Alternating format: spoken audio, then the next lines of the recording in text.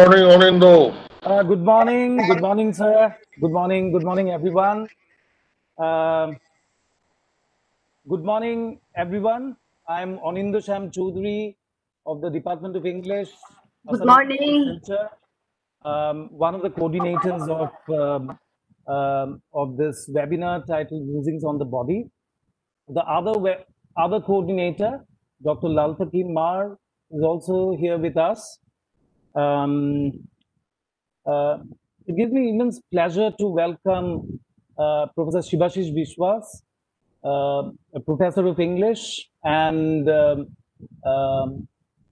Pro-Vice Chancellor of the Dipu campus of Assam University. We are expecting Professor Obik Gupto, who is a professor of ecology and the Pro-Vice Chancellor of Assam University Silchar campus. Um, Unfortunately, we don't have our Vice Chancellor today. Our Vice Chancellor, Professor Dilip Chandranath, he is busy elsewhere. He's a resource person in another webinar, so he'll be joining us tomorrow in the morning. We also have with us Professor Dipendu Das, who is a professor of English in our department, the Department of English, Assam University Silchar, and also the Dean of the School of English and Foreign Languages. He is also one of the speakers. You will be speaking tomorrow.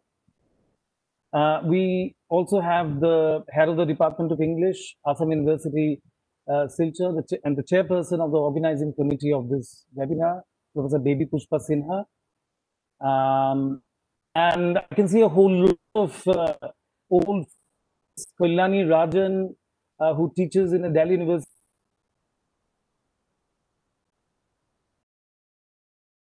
Kolkata, Jasmine Chaudhary, Nizora Hazarika.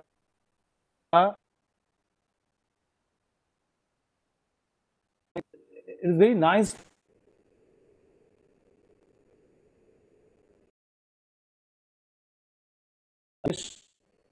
On the Cisco platform, there are a whole lot there in the YouTube channel. We have already gone live on YouTube. So actually, the thing is, how and why did we come to, think about organizing a webinar and a webinar on the body? Well, we have been having a spate of webinars in the last few months. Some people would say that we have been having too many webinars. If you go to Facebook, you are flooded with information regarding webinars. But one good thing, of course, is that we are also getting to listen to a wide variety of speakers from across the world. This is the positive point. So we in the Department of English, we thought that we should also jump on the bandwagon and organize some webinars. So this is the first series of webinars that we have in mind. Now, why this webinar on the body? As Dr. Lalpati Mar, the other coordinator of this webinar, would possibly agree with me, that we in the Department of English, especially in the course of teaching a very popular course titled Gender and Literature, have been discussing what could be regarded as a kind of an obsession in contemporary culture with regard to our bodies. We seem to be obsessed with our bodies, especially how our bodies look or should look, and act or should act, what weight, ideal weight our body should have, how our bodies should age, and so on and so forth. We seem to be obsessed with our attempts to discipline our bodies into appropriate performances. Now, if you go to television, you switch on the television set, apart from, of course, people going after people for a variety of reasons. I mean, something which is a prime time obsession nowadays. We also have immense popularity of these makeover shows in India and elsewhere. Now, these makeover shows actually point towards the obsession of ours with appropriate bodies. Now, this has also interestingly resulted in a consequent fascination with bodies which do not seem to conform to the norms, bodies which are regarded as freakish bodies.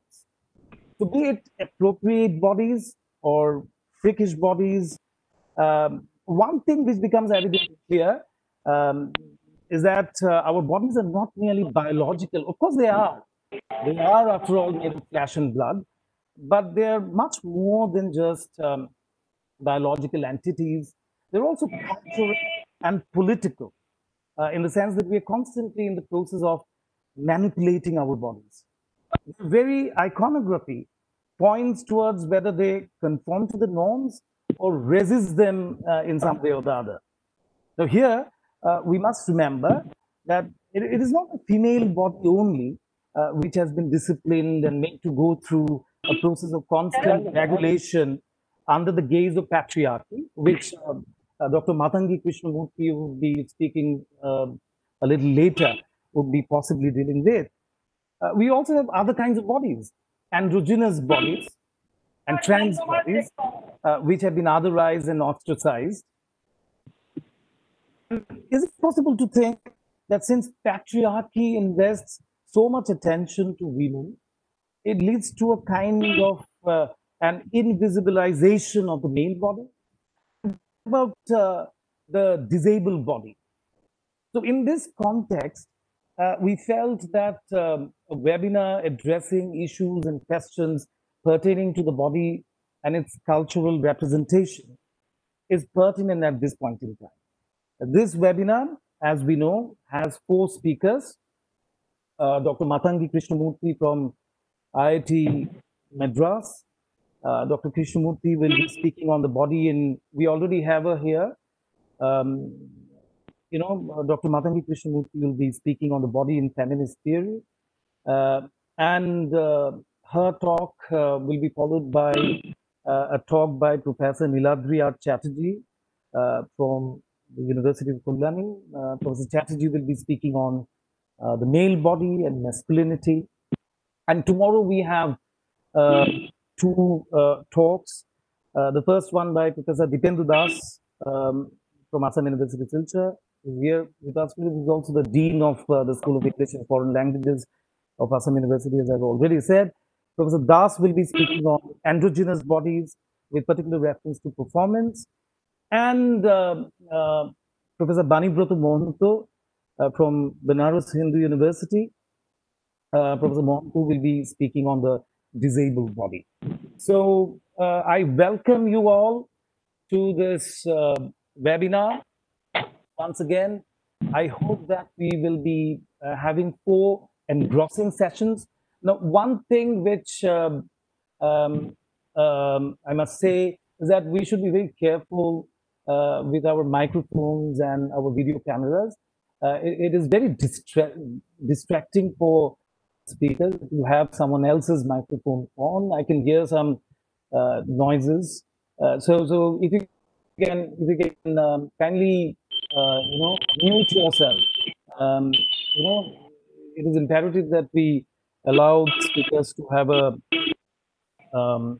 calm atmosphere while presenting. So I would request all of you that, unless otherwise asked to, please put your microphones in a switched off mode, and also the video cameras. Okay, so to proceed with the program, the brief introductory program, as we have called it, I would now call upon Professor Shibashish Biswas, who is the Professor of English and the Vice Chancellor of the DIFU campus of our university, to say, Professor Shibashish Biswas, please. Thank you, Anindo, at your service. Hello, everyone. Namaskar and good morning. Namaskar, sir. Respected Pro Vice Chancellor, Professor Abhik Gupta, respected Dean, Professor Dipendu Das, the chair of the Department of English, Dr. Baby Pushpa Sinha, most learned speakers, Dr. Mathangi Krishnamurthy and Professor Niladri Chatterjee, the dynamic coordinators, Dr. Anindo Shyam Chaudhuri and Dr. Lalthan P.B. Mar, faculty members, research scholars, and students. I congratulate the Department of English at the Silchar headquarters for conceiving this webinar, the Musings on the Body. It would be an occasion to celebrate and cerebrate as we meet like Rajni's Midnight Children in a conference of minds in the third space platform of today's meet. The bonhomie of the warm, pulsating body is missed, as also the cup that cheers and aids the mind to muse. But we are there where we are not, if I may draw upon Foucault's space behind the mirror.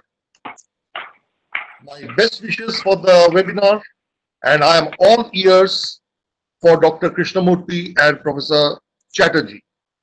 Over to Anindo.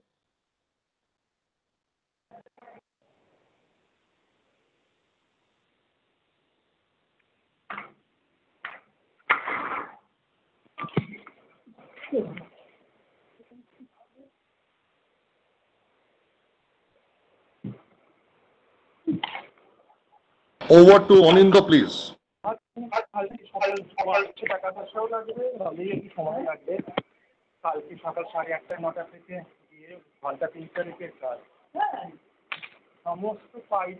Please, can I request people to please keep their microphones in a switch off mode, please.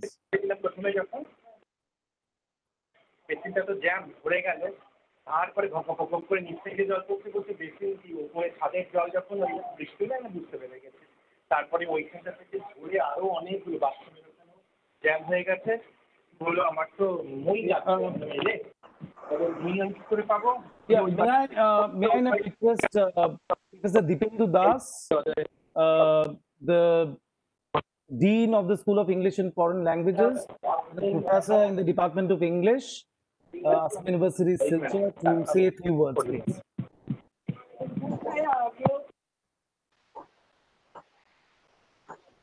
Namaskar and good morning to everybody. Honorable Vice Chancellor Professor Dilip Chandranath, even though he is not here, I hope he will be getting some chance to listen to the recording of the program sometime after this. Professor Abhi Gupta, the Vice Chancellor of the University, Silchar headquarters. Pro Vice Chancellor from DIFU campus, Professor Shibashish Biswas. Head of the Department of English, Professor Baby Pushpa Sinha. Today, national webinar, Dr. Anindo Shyam Chaudhuri and Dr. Lalthan Mar. The other colleagues of the university, the resource persons, the participants, and the dear research scholars and students. It is so heartening to see that the Department of English, which has a long history of organizing academic events on regular intervals on very important subjects and issues, is back to its track after quite some time with its national webinar. I congratulate the department and the core members of the organizing committee on deciding to hold this webinar, which is in sync with its rich tradition of the department on a very relevant topic titled Musings on the Body, and in the process creating a platform for the exchange of ideas on a subject that has remained a rich object of biological, psychological, socio-economic, cultural, and aesthetic inquiries. I believe that through the critical investigation of this multi-dimensional subject, this online platform will be able to successfully providing a platform and playing the role of a catalyst in the dissemination of diverse kind of ideas, leading to a better understanding of the whole issue. Thank you and wish you all the very best. Over to Anindo Sham Chaudhuri. Thank you, sir. Thank you for your encouraging words. You have been very inspiring, to say the least. In fact, you were the person who actually was prodding us to go for this particular webinar. Thank you very much, sir. Can I now request the head of the department and the chairperson of the organizing committee, Professor Baby Pushpa Sinha, to say a few words, please? Okay, thank you, Anindya Sham Chaudhary. Yeah. I am having some problems in switching on my video. So, Okay. excuse me for that. So, somehow I can switch on my audio. So, that is my problem. Anyway, so a very good morning to all, respected invitees, speakers, and my colleagues, dear students, scholars, and others present in this webinar today.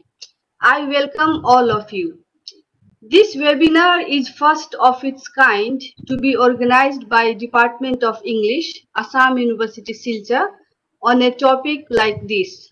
And this would not have been possible without the efforts of the two coordinators, Dr. Anindya Sham Chaudhary and Dr. Laltha Kim Mar, and also our students and my other colleagues.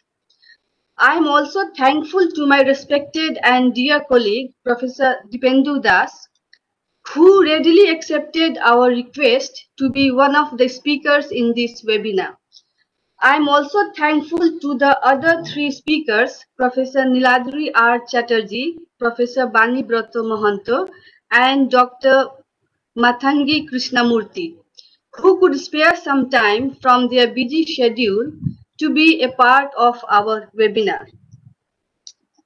And during this 2 days long webinar, our speakers will be throwing adequate light on androgynous, trans body and disabled bodies.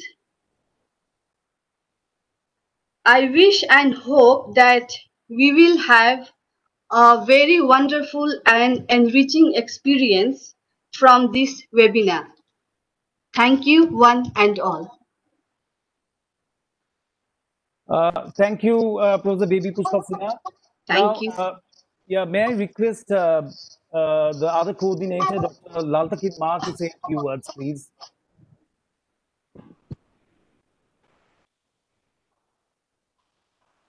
Hello. Yes. Good morning, everybody.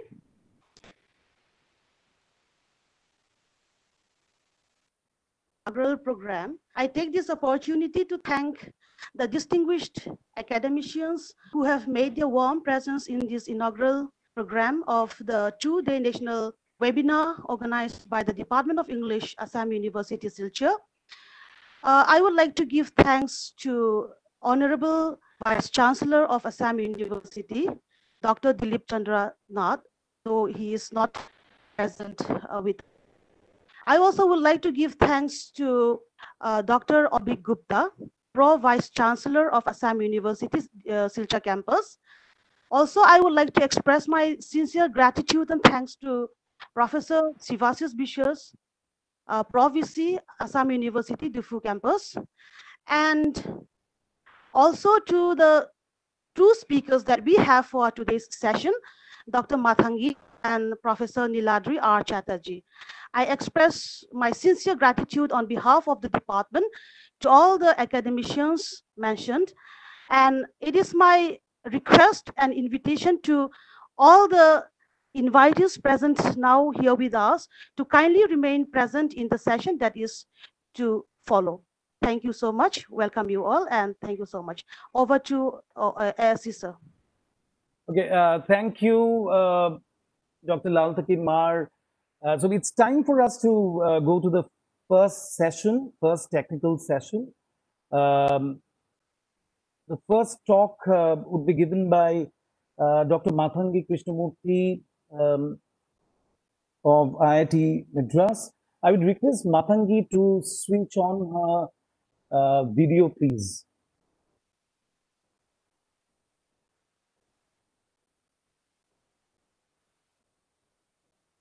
Yeah, Matangi, if you can switch Hi, on. Anindyo. Already switched on. Already switch on, yes. Okay. Hi, Matangi. Good morning. Nice seeing you. Morning. Yeah. Lovely to see you too, and welcome to all. Yeah. Thank you so much.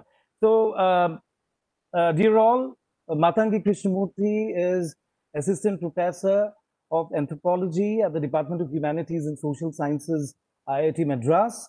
Her research areas of interest include the anthropology of work, biopolitics, gender and sexuality studies, and urban studies. Her book, 800 Worlds, The Making of the Indian Call Center Economy, published by Oxford University Press in 2018, chronicles the labor practices, life worlds, and media atmospheres of Indian call center workers. Now, Matangi Krishnamurthy would be speaking on Engendering the Body, a broad review of the body in feminist theory. Over to you, Matangi.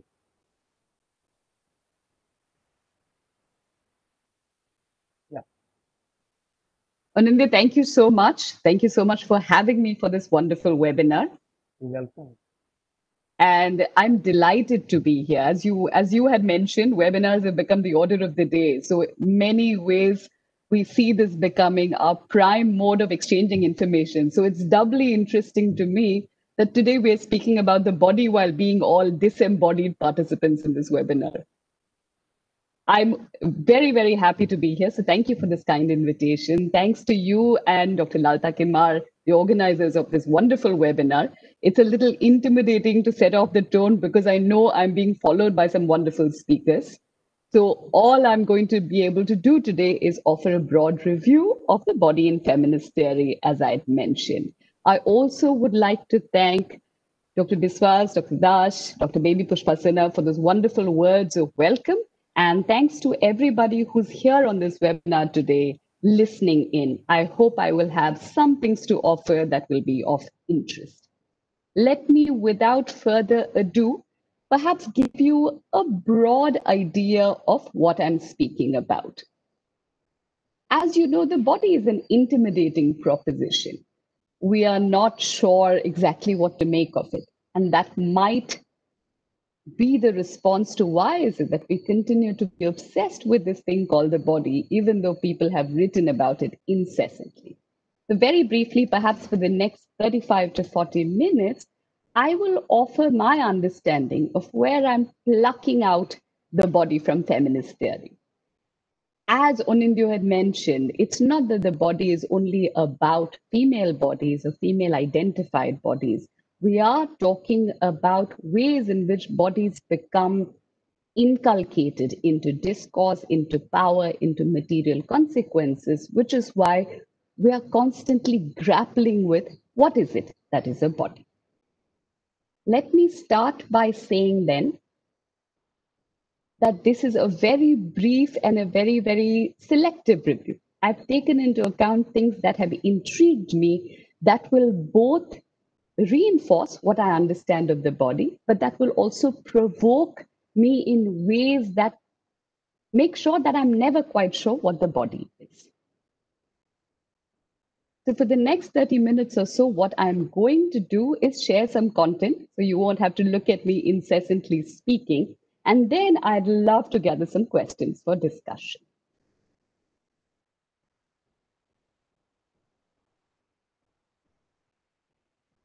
All right. Anindyo, can I quickly ask if my slide is visible and if you can still hear me? Yes, Matangi, absolutely visible. Yeah, absolutely fine. Absolutely fine. Please carry on. Wonderful. Great. And at some point of time, if I'm going too fast, Anindya, can I ask for the favor that you interrupt me and ask me to go slow? Yeah, I'm always there. I'm there with you. Yeah. Wonderful. Great. Thank you. Please carry on. Thanks again. Without further ado, this is a quick review on engendering the body, specifically in feminist theory. So we are looking at feminist theory's understanding of the body. And why theory in particular? Because I think it would be too much of a challenge to start looking at what all the body means across locales, geographies, cultural specificities. So I'm using very specifically the Western canonical understanding of feminist theory. And for this, you'll have to forgive me, but it's only for sparking discussion. And we will delve briefly into the sex gender framework and how to understand the body within that. For those who are unfamiliar with the sex gender framework, I will come to that as well. So, why body? Let's answer the question of why this obsessive need to speak about the body. And perhaps we can begin, like all good academics, with Descartes and the body mind dichotomy, which, in my personal opinion, has ruined us for the rest of our lives. We know that Descartes inaugurates this idea of I think, therefore I am, splitting up our consciousness into body and mind. The body becomes an instrument to be directed, leading to the question, does one have a body or is one a body? How is it that one can reconcile living with this kind of split? And in this quandary, as it were, what is the status of a woman's body? How do we even locate that within this always already split? And feminist theory has been speaking for a long time about how, in this kind of binary dualist thinking, woman is considered closer to body than to mind, more natural, more visceral in a particular way. So, in the dyad of body mind, woman equals body, male equals mind. And as Gross said in 94, women are somehow more biological, more corporeal, more natural than men.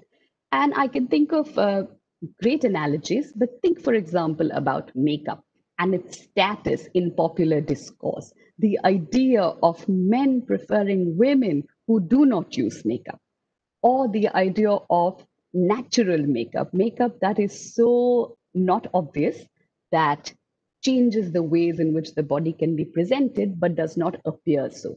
In this kind of veneer of duplicity, you try and see how is it that one must preserve this idea that women are more natural, even in the kind of culture that is increasingly prioritizing presentation or control over presentation.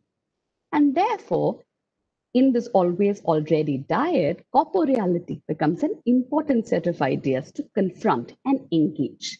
And in this corporeality, my lecture today is only about briefly tracing the body in feminist theory, while also admitting that these kinds of traces are fraught and multiple. They may not even agree with each other. And just for the purpose of a certain kind of chronological flow, I do it in tandem with the various waves of feminism. So I'm looking primarily at first wave and second wave. By the time we come to third and fourth wave, you will see during the course of the presentation that the idea of the body itself becomes far more interesting and even more discombobulated. And a lot of this also will show up in the lectures that follow. So please do stay throughout the webinar. And I'm really interested in the kinds of conversations that will emerge between my talk and those of the other speakers after this. So we're asking, when and where does the body appear and disappear in feminist theory?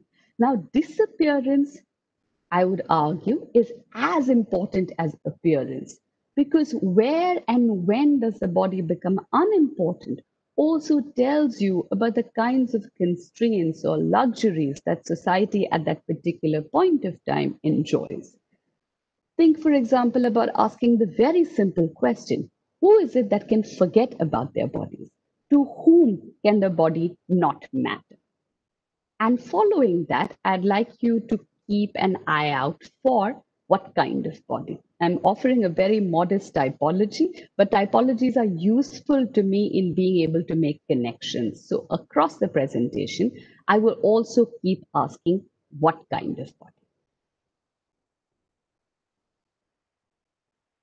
What happens with first wave feminism? First wave is where we all start, and we speak about first wave as putting forth the idea that women are equally competent political public subjects. And of course, no surprises, the body for first wave feminists is an object of suspicion. You want to move away from the notion that women are natural or women are closer to nature because you're claiming political subjectivity. Notions that the body was a mere enticement for men is what first wave feminists sought to dispel with. Look, for example, at this excerpt from Wollstonecraft, where she says to preserve personal beauty, woman's glory, the limbs and faculties are cramped with worse than Chinese pens, and the sedentary life which they are condemned to live, whilst boys frolic in the open air, weakens the muscles. Artificial notions of beauty, false descriptions of sensibility have been early entangled with her motives of action. Here, Wollstonecraft is privileging the kind of public life that is necessary for the claiming of political subjectivity. Here you see a dichotomy between the beautiful body versus the thinking mind. And the thinking mind is hierarchically organized in a relationship to the beautiful body that automatically becomes something about equality vis-a-vis men. However, the body does show up in interesting ways in the 19th century in relation to first wave feminism in ways that I would classify as under the sexual reproductive body.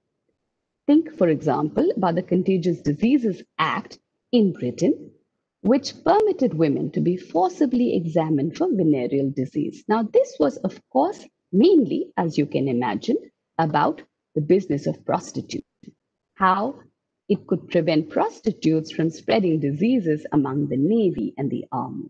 This period saw a campaign led by Josephine Butler that protested this kind of forcible takeover of women's bodies and argued that they were victims of male and medical appropriation. She termed it medical rape.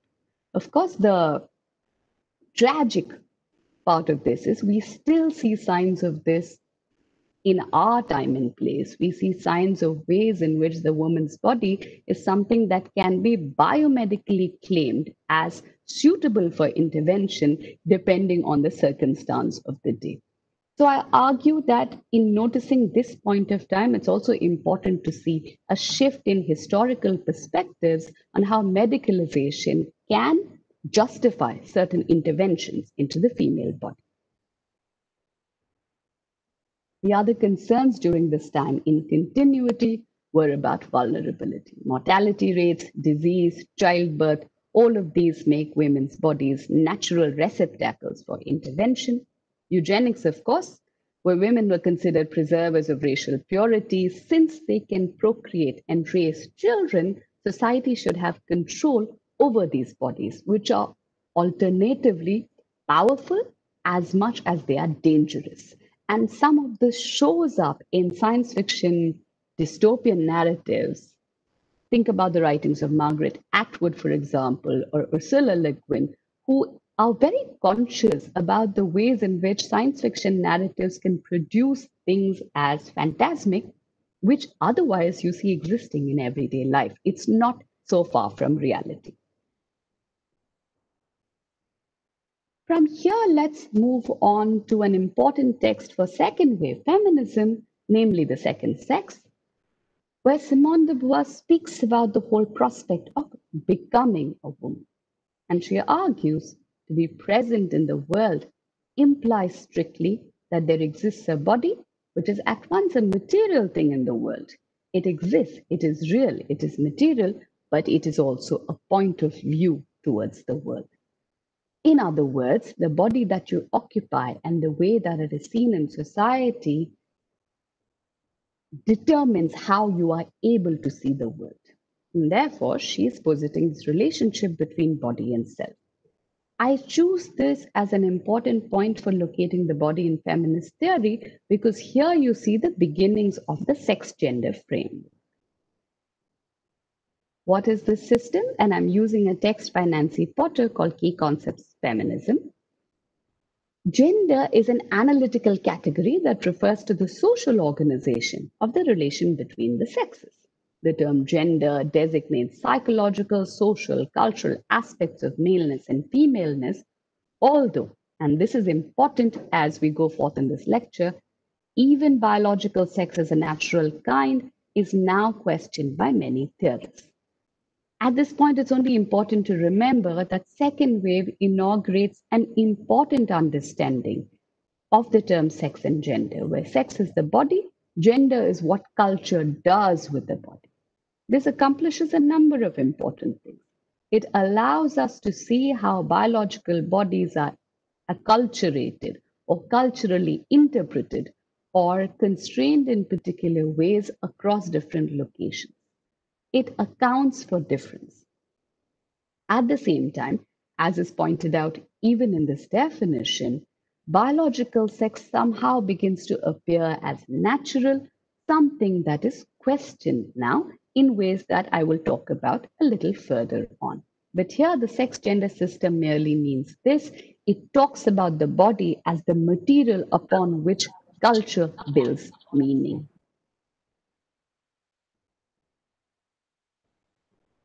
I wanted to bring to your attention something about the meeting point between first wave and second wave in relation to a recent article, 2017, that was published in the Chronicle of Higher Education. And this took into account the intellectual styles of a number of key theorists, second wave and post-second wave, including Hannah Arendt, that speaks about heartlessness as an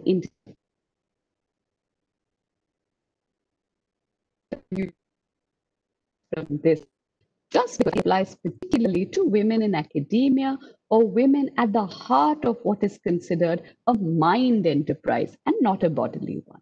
And yet, all those who identify as female and participate in academia will tell you the body is very much part of these deliberations, except it cannot be spoken about.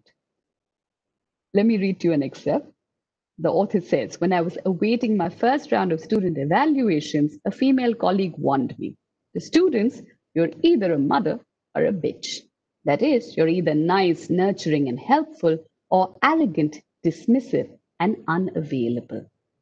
Although I ended up receiving many substantive comments, my personality was often a central matter of discussion. She goes on to say, decades of research back up my colleague's warning. A 1999 study of women's emotional labor found that students expect female professors to be nicer than male professors and judge them more harshly when they are not. Male professors are more likely to be called geniuses, while female professors were most often judged on their personalities. Many women say that their students frequently treat them like counselors or social workers. Female academics perform the bulk of the emotional labor with both colleagues and students. Here I'd like to add a note that given how female professors or female in academia bear also the additional burden of emotional labor, let's not think for a moment that the body is out of the equation. The body is noticed even more in a profession like academia, where you're expected to work harder to make it invisible. Pressures like these might explain why so many academic women I know were intrigued by the premise of Deborah Nelson's new book, Tough Enough, which explores the work of women intellectuals, writers, and artists known for their stoical, even heartless dispositions. Female friends across the academy saw something liberating in the notion of the intentionally cold woman intellectual. Perhaps it could serve as a model for their own escape from the pressures of obligatory emotional labor. Now, emotional labor is not something that I'm discussing today, but it might serve as a natural extension to understanding body and bodily labor in relation to what that body is perceived to be able to deliver. And what kind of body are we talking about? First and foremost, and this cannot escape anybody's attention, the beautiful body.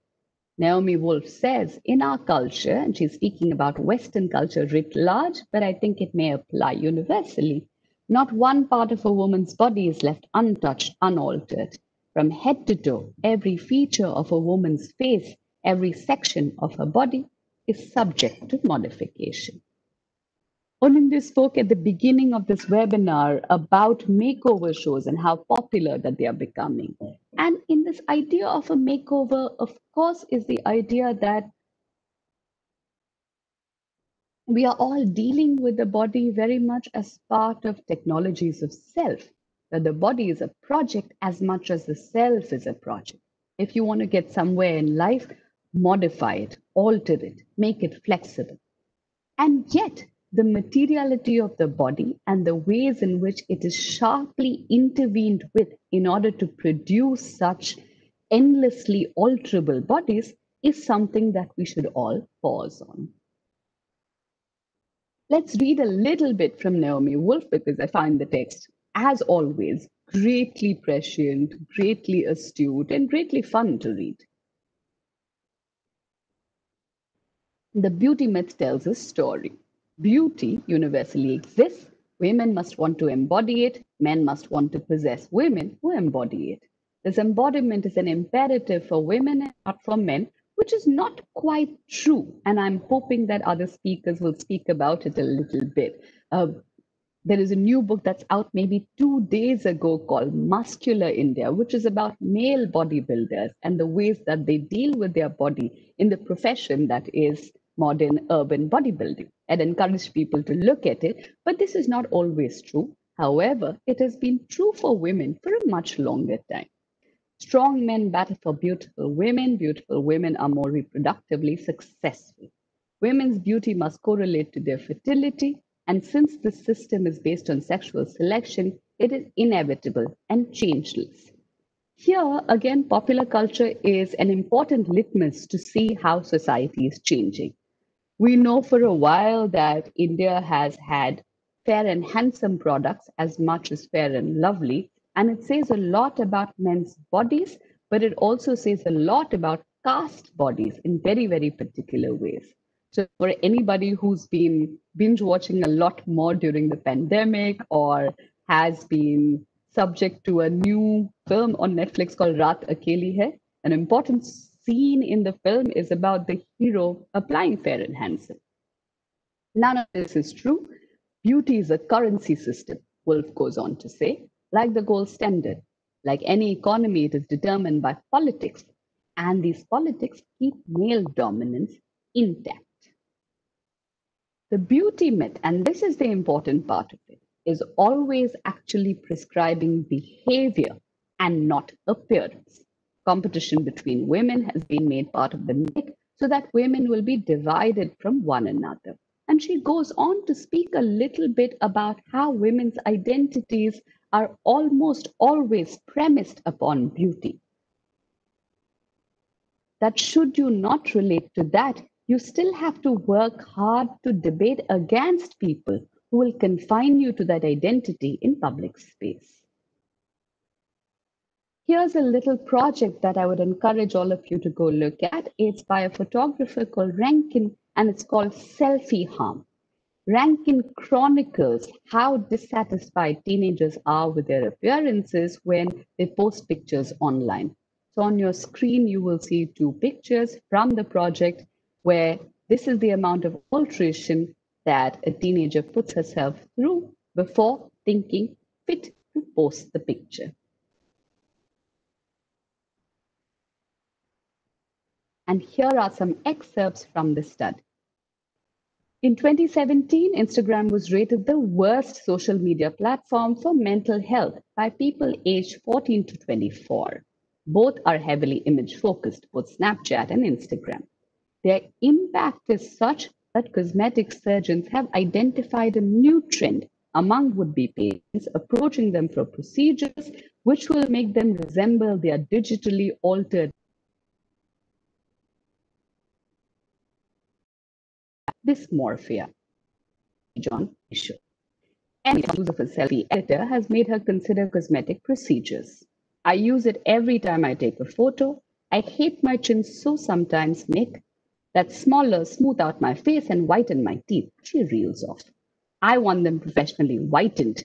Ideally, I'd have my chin, lips, teeth altered and liposuction.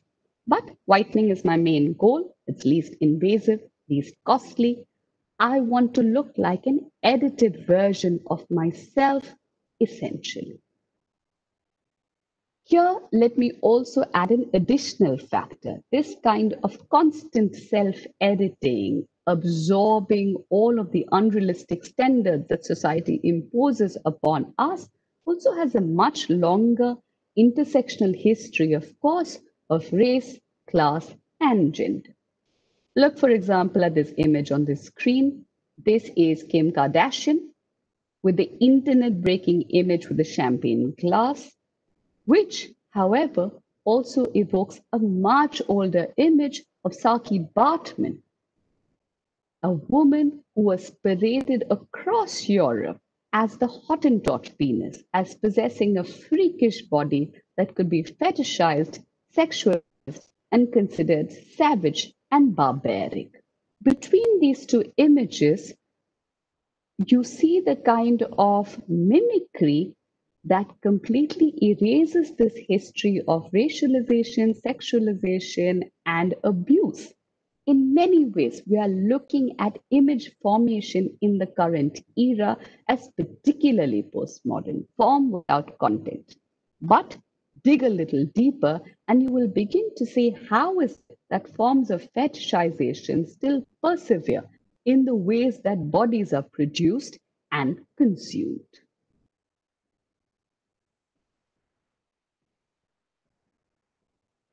This leads me to my other typological form, which is the medicalized body, which since the second half of the 19th century that saw a focus on demographics and hence reproduction led to a renewed focus on motherhood, contraception, eugenics, and sought to control or medicalize or discipline reproductive processes, sexuality, and the endocrine system. However, this is very, very particular. A lot of medical science still does not menstrual or women's pain or the fact of maternal mortality unless it reflects badly on demographics. So here again, you see a simultaneous appearing and disappearing of the female body.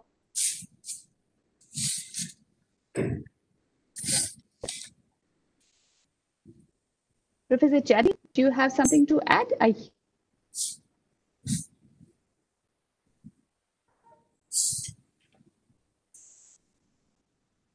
Yeah, Matangi, actually, Professor Chatterjee's session is after yours. I think he's chatting his system, right? Okay, you may wish to continue. I will ask Professor Niladri Chatterjee to kindly switch off his microphone, mute his microphone. Yeah. Matangi, you may wish to continue. All right, thanks, Anand. And why does it appear and disappear in such an instance? I want to direct you to an article by Sybil Shainwald, who's a women's health advocate, who says very cynically, according to the Western medical model, premenstrual syndrome is a disease, menstruation is a disease, pregnancy is a disease, and menopause is a disease. From this model, I've reached the conclusion that being a woman is a disease. This medical body, and I will not go into it in detail for want of time, but speaks about women's bodies, or the discourse that is critical of the medicalized body speaks of women's bodies as manipulated, fragmented, employed, and raided in ways that are altogether different from men's bodies. So here we see there's an argument for difference, not for claiming that only women's bodies are manipulated, but the modality of such manipulation says something about understandings of the female body. And here I give you examples of reproduction, questions of the fetus, medically valued byproducts, and of course, surrogacy, which until recent time had been greatly of great controversial discussion in India until it was recently banned.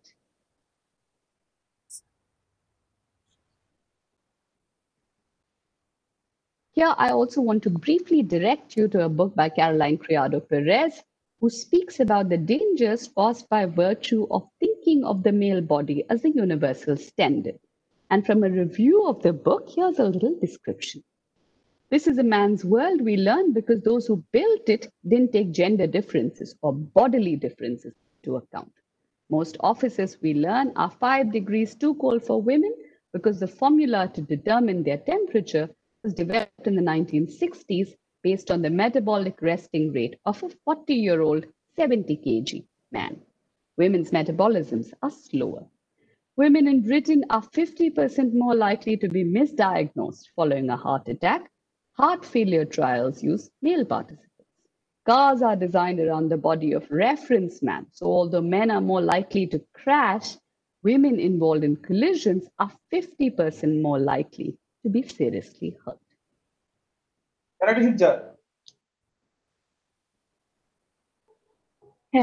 Silchar না না শিলচর না না না I'm তাই sorry, না I can hear Namrata Nath's microphone. Would you please switch it off? Namrata, please. We keep request the microphone switched off. participants to kindly switch off your microphone, please. Yeah, Matangi, I apologize for this. Not Please at all. carry on. Don't worry about it at all. So in the Please carry on. last part of this presentation, let me then speak a little bit about the movement from feminist theory to queer theory.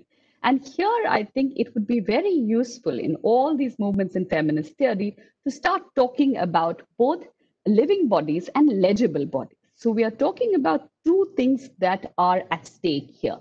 What are forms of life? What forms of life are people allowed? And two, how do we decode systems of legibility? Here I want to move briefly to queer theory and of course its urtext, Gender Trouble, where Judith Butler says that gender is performative. What we take to be an internal essence of gender is manufactured through a sustained set of acts through the gendered stylization of the body. Certain bodily acts we anticipate and produce hallucinatory effect of naturalized gestures.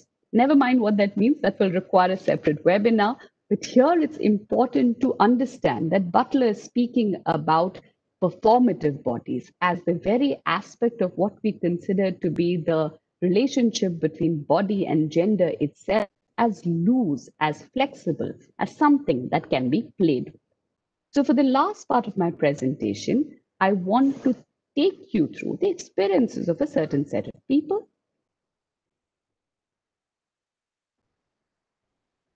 This wonderful photograph that you see is of Caster Semenya, South African middle distance runner, 2016 Olympic gold medalist. Following her victory at the 2000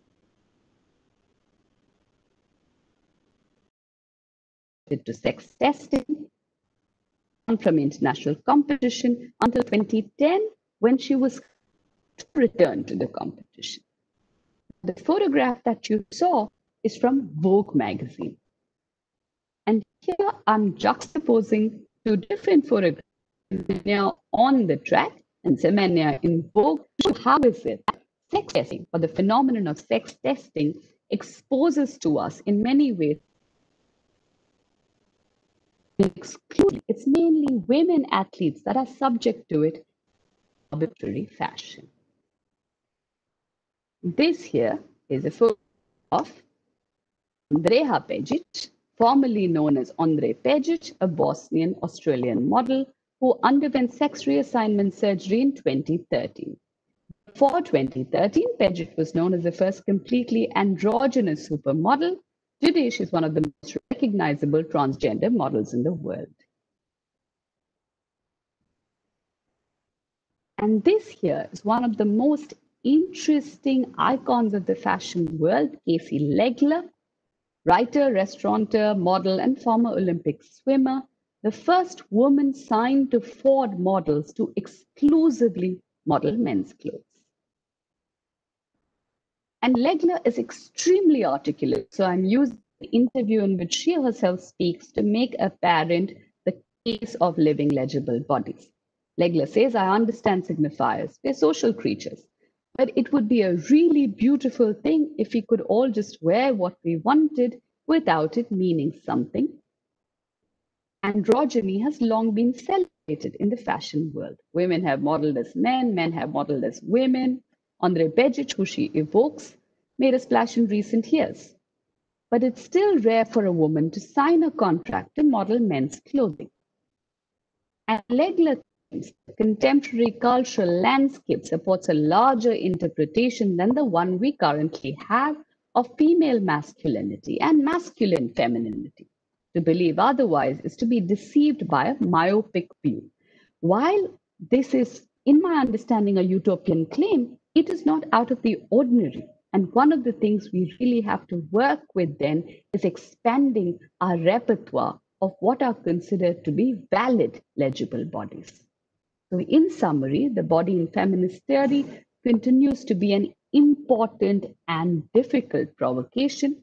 In this lecture, I've gone over the beautiful body, the medicalized body, finally arriving on the living legible body to complicate our myriad understandings.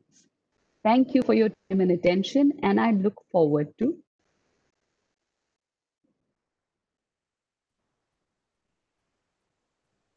Thank you, Matangi, for a wonderful presentation. So in this talk, what Matangi has done is she has attempted a broad review of bodies vis-a-vis feminist theory, tracing in turn the appearance and disappearance of embodiment.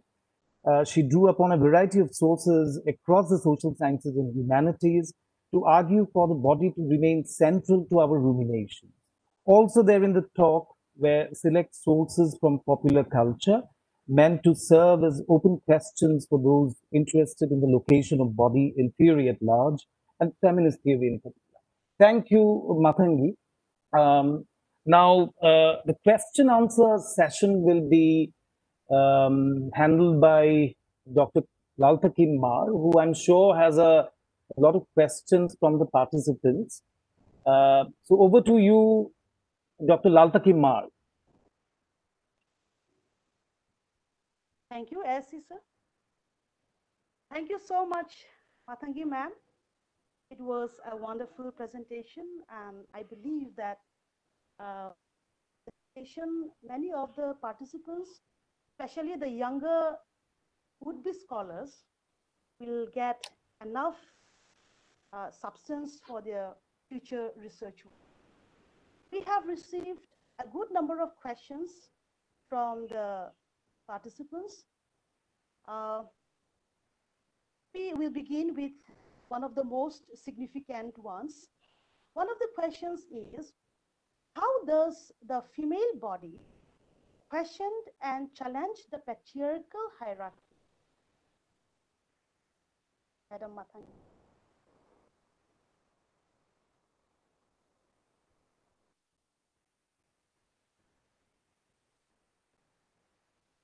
Dr. Ma, can you hear me? I can hear you. Yeah, Matangi, you are audible. Okay, so thank you for that question, and thanks to all the participants for their very exciting and very complex questions. I must add a caveat that how does the female body challenge the patriarchal hierarchy is the subject of a couple of PhDs. Yeah. Right? But let me start by saying that the female body questions and challenges the hierarchy just by existing. Right? So you start off by saying that this is a very strange body because it's necessary for continuity, yet is always seen as something that needs to be controlled and disciplined and kept in check, that it's dangerous when out of check. And you can see this across discourses across time. So how does it challenge it? Very much by existing. But the form of challenge varies across time. For the purposes of experience, we have organized it as first wave, second wave, third wave, but you see it around you every day. You see it in everyday actions, you see it in institutional change, you see it in structural challenges. So often I think about the idea of the paradox as something that is useful to trying and understanding when and where the female body challenges patriarchal hierarchy. So it's a very short answer, but like I said, I'm not equal to doing more than this. Thank you so much, ma'am. I believe that Matangi ma'am will be kind enough to provide us her email ID, or contact number, so that the participants, if they like to contact her, they can contact her. And the second question is, how do colored bodies in the context, in Indian context, for instance, the Dalit body and the Muslim body, in their engendered perspective, negotiate the feminist project? I repeat the question, ma'am. How do the colored bodies in their engendered perspective negotiate the feminist project? This is a greatly important question, and this is something that I would actually encourage you all to look into based on the kind of broad guidelines that I've offered in this review. How do they negotiate it? Through particular cultural mores, through particular experiences, through being politicized in very, very particular ways. And we know that intersectionality works in specific ways in our everyday understanding. So Dalit bodies, Muslim bodies, they are hierarchized also in keeping with the ways in which Muslim or Dalit is. Now you add female onto that. It's not additive. It works in very, very specific ways in relation to public visibility. Now, these kinds of intersections have to be dealt with from within the culture. So I'm not equal to speaking about how is it that these bodies will work, but I will tell you in many ways that our forms of attention have to be tuned into these intersectional understandings to try and decipher these.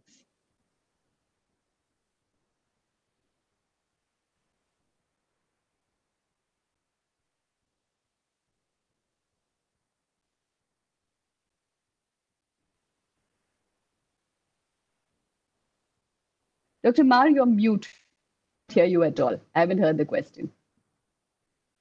Yeah. Okay, sorry. Yeah.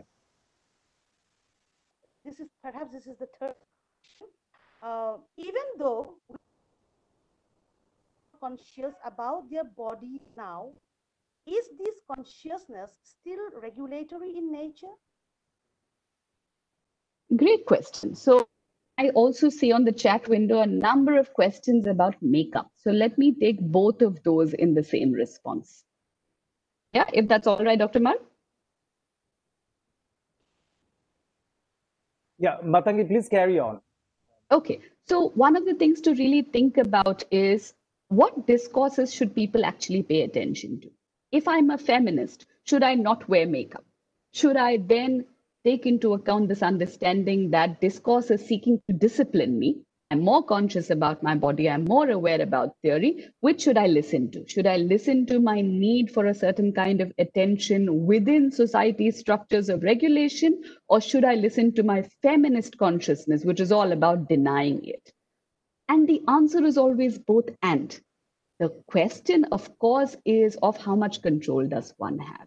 In wearing makeup, am I indulging my own capacity and need for self-expression, or am I catering to society's male gaze and regulatory principles, which will only view me as desirable or visible or attractive if I wear makeup? And it's always both and. A number of feminists, for example, like Chimamanda Adichie, say that I want to dress up. I want to wear makeup. It's something that I do because I enjoy my body in society. I enjoy performance. It is not to attract someone. The answer is both structural and deeply personal. So I cannot quite adjudicate on both, but I can tell you in many ways that the question of makeup, or there's a question from Namrata about nude makeup. Now, what is the kind of artifice that one is indulging in? How is it that one wants to present oneself in society is always both and. It is forms of identity that are available to society that we all selectively participate in. For example, a lot of women will tell you, who do you wear makeup and clothes for? For other women. You don't wear it for the male gaze. You wear it to enjoy each other's appearances as women. Only women notice other women's clothes. Only women will look at women's shoes or makeup and want to share ideas of how to look like that. And this is tremendously enjoyable. So there has to be a place for joy and excess in the feminist repertoire as much as there is a space for resistance and revolution.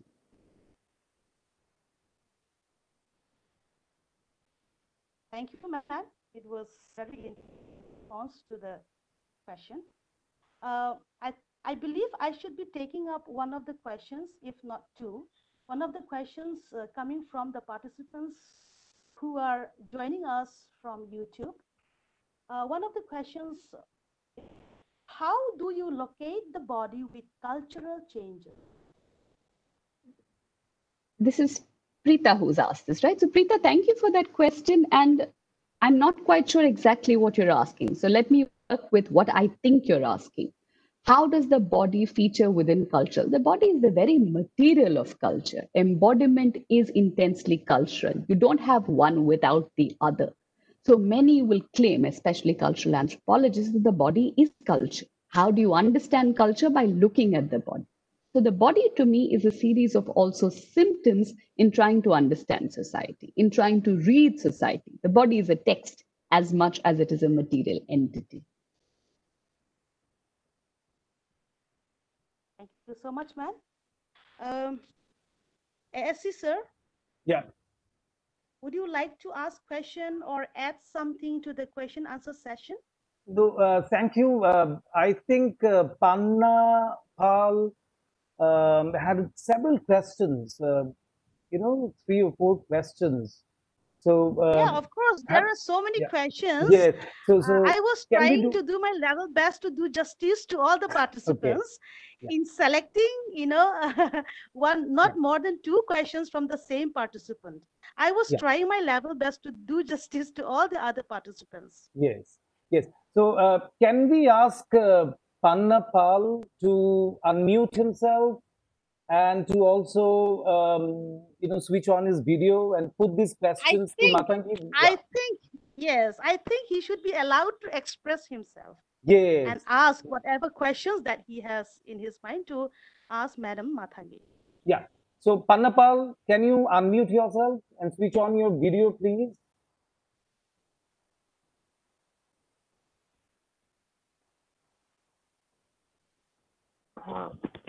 I don't know whether I'm audible or not.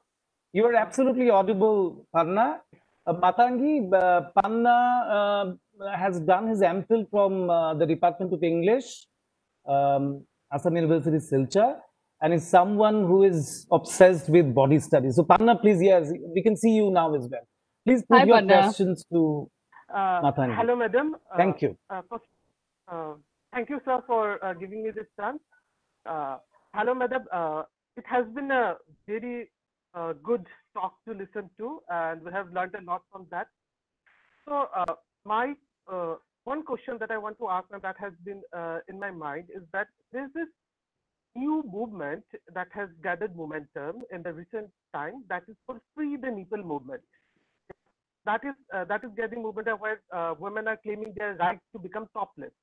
So here we can find that there is another sort of like binary sort of a thing that is coming in about body, is that there is a private body and a public body. Yeah.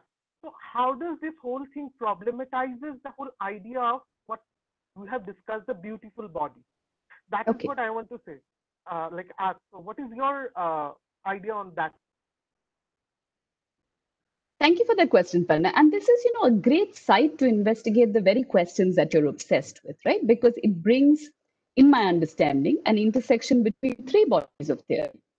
We're asking about how is the public and private divide organized vis-a-vis society? In what kinds of society are body parts discombobulated? They're sort of like separated, and what is allowed in public, what is allowed in private. And we know from historical evidence, for example, that women's chests, women's breasts were not uniformly a sexual object. Cultural anthropology will tell you this. That in India, for example, many have located it within Victorian morality or Victorian mores in ways in which certain parts of the body were required to be bound. Right? So we've been functioning with this dyad of public-private bodies, as you very rightly mentioned, which are not uniform across geographies. But there's one thing, madam. I'm sorry, I'm interrupting you. Yes. Yeah, there's one thing, because this movement has not been there until, as I have gone through this, that there has been a movement by the males first in USA, because in the 19th century, when the males used to go topless on beaches and other things, they were also punished. I mean, they were also put on in the prison. So after this movement only, women started to talk about this. So is it an innate sort of thing that the women are basically dealing with, that they see their body only as, so like, they only talk about certain section of their right only when male has got them, because it is only after the male thing that they realize that, okay, I also need to get that right. So there is one part I agree with and one part I disagree with. One, I think political movements, including feminist movements, gain energy and traction from societies around them. We see it for first wave, we see it for second wave. We know that they're borrowing energy from other intellectual movements. Also, what I like to call cross fertilization, not they only realize it after men get it that they got it. Right? You're only able to gain structural capacity from what structures offer at various points of time. Two, why is it that they were doing it right after this? Because that's how often equality works, right? The first impetus to equality has always been, if they can have it, why can't we have it? Are we not human? Remember Sojourner Truth's pronouncement, ain't I a woman? Right? Am I not human? Why am I considered to be less than human? So in a sense, if you think that this followed men's movements, and I'm not sure about that, I think there has been a certain kind of way in which, while it may have followed that chronologically, it also focuses on this kind of modern obsession with women's breasts and defetishizing that. And there is another thing inside it, that in this movement, there is again two sort of ideas that work. One, that is normalizing this thing by saying that, okay, it is okay till the point that a woman is breastfeeding a child. Okay, you can do that in public. That is why they are actually trying to free the nipple movement, so the whole concept of motherhood, which, as we know, the Sulamit Firestone and other people have talked about how this actually acts as an operation. Whereas other groups, they are actually saying that, no, it's not only motherhood, it's just a part of my body, and Absolutely. I have my right over the body. Yeah. So in this dichotomy also, we find that the whole movement is getting divided somewhere. So let me add to that. I prefer not to talk about division as much as the fact that just because women are getting together doesn't mean we'll agree on everything. I don't know why that burden is placed on women's movements to agree with each other all the time. We're not supernatural entities. In feminism itself, you see a rise in cultural feminism that claims that women deserve equality because we are hierarchically superior, we can be mothers. This is a strain of feminism. There is another strain of feminism that says we just want to be.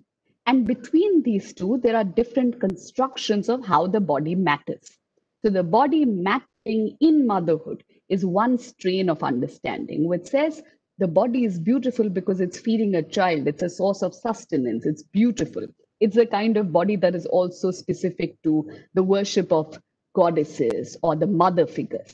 There's another strain that says that actually we just want to be normalized, defetishized. Only motherhood should not confer upon me the right to be human. So, in these kinds of divisions, you also see the ways in which feminism does not exist, or feminist understandings of the body do not exist in a vacuum.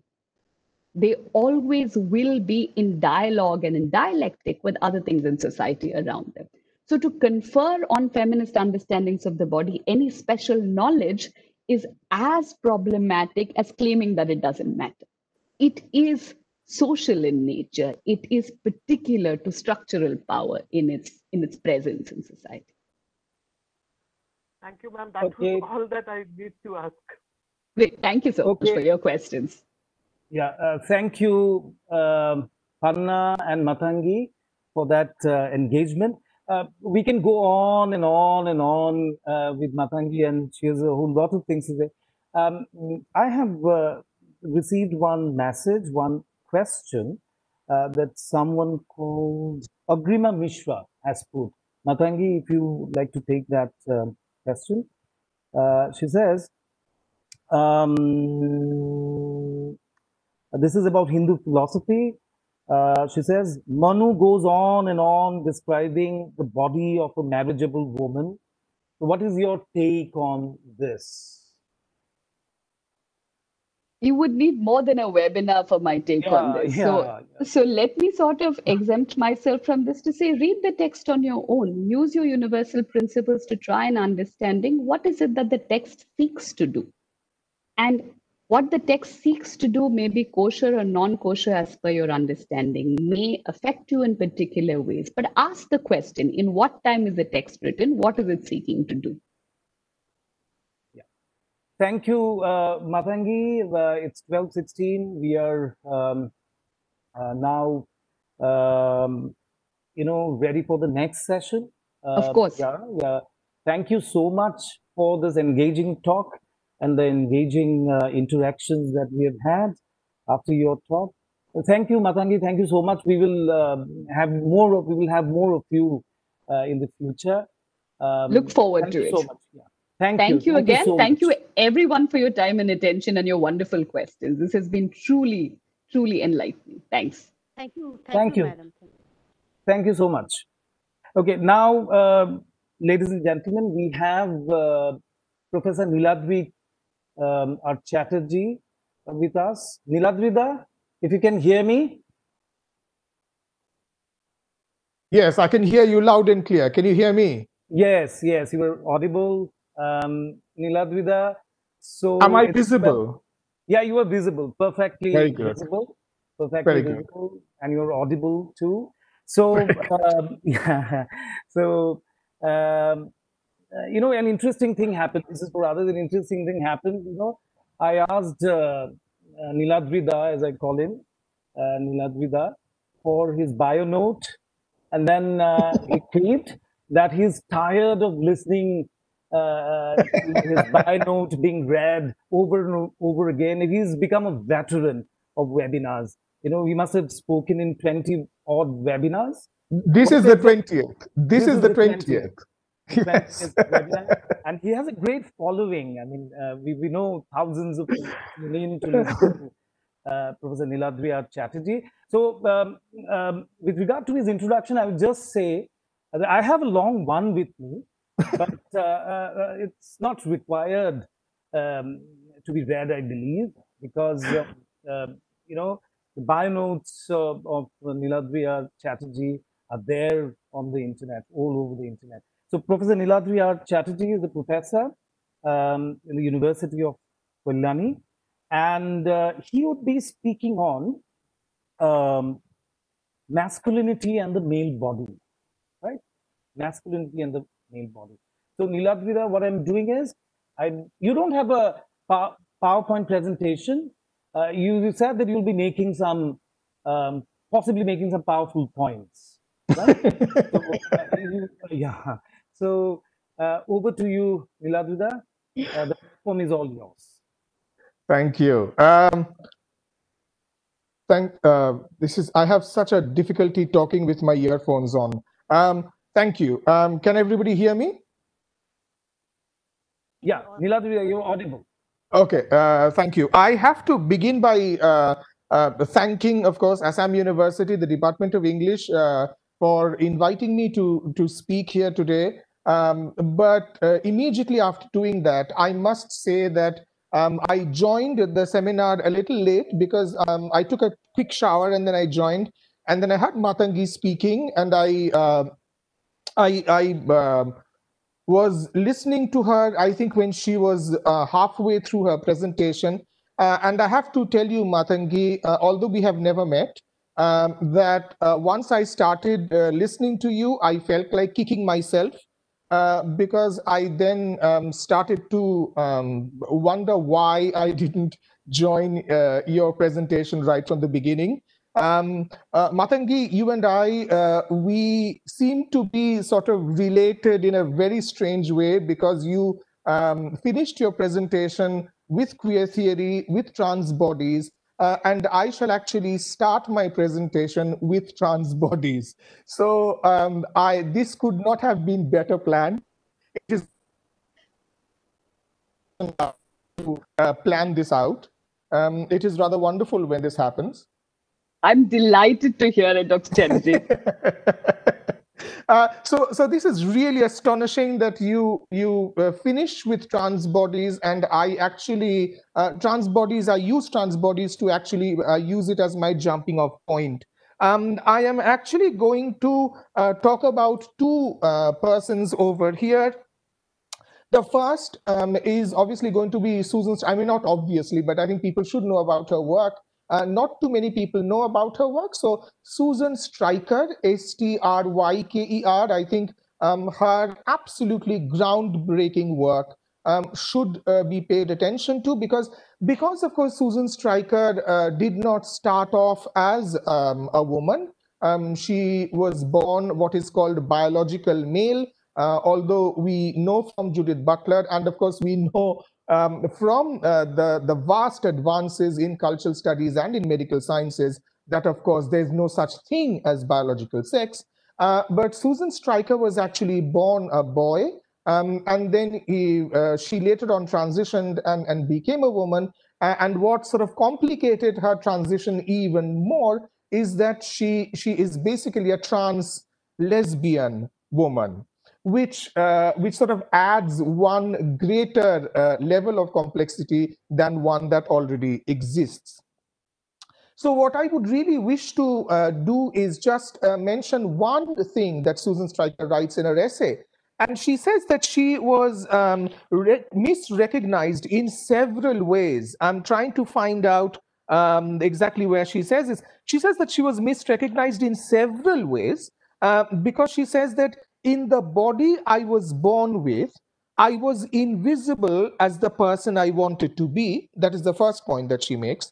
And the second point that she makes, and I think the much more important point, is that the body that she carried before transition ended up in her sexuality being misrecognized as heterosexual. That, I think, is a point that I would want to sort of dwell upon a little bit.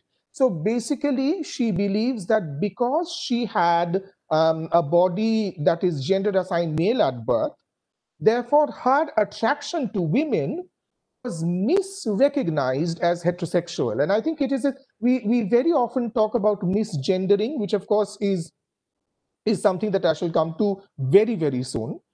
We talk about misgendering. We also talk about the way in which sometimes sex is, not sometimes, I think all the time, I think when sex is applied to a child, it is applied along patriarchal lines, not along the lines of what the child would ultimately wish to have. But I don't think we talk too much about the misrecognition of sexuality. And I think the fact that Susan Stryker's sexuality was misrecognized as heterosexual is because her embodied gender, or the gender presentation that patriarchy desired of her, was that of a cis man. So I think we can keep